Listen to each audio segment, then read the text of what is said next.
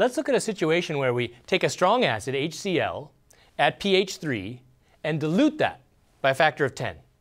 What is the new pH? So an HCl solution, I add water, dilute it by a factor of 10. Is the new pH less than 4, equal to 4, or greater than 4? Think about that for a minute and make a selection.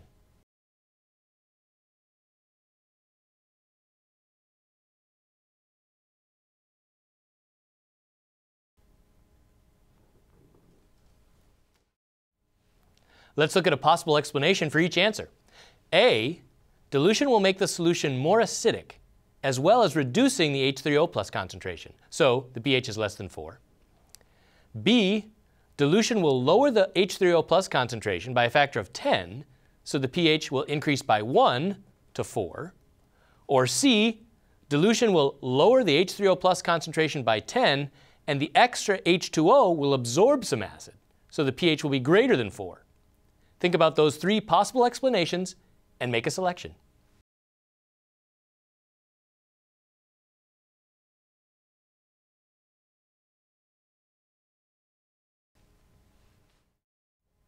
We're talking about taking HCl, strong acid at pH 3, and diluting it by a factor of 10.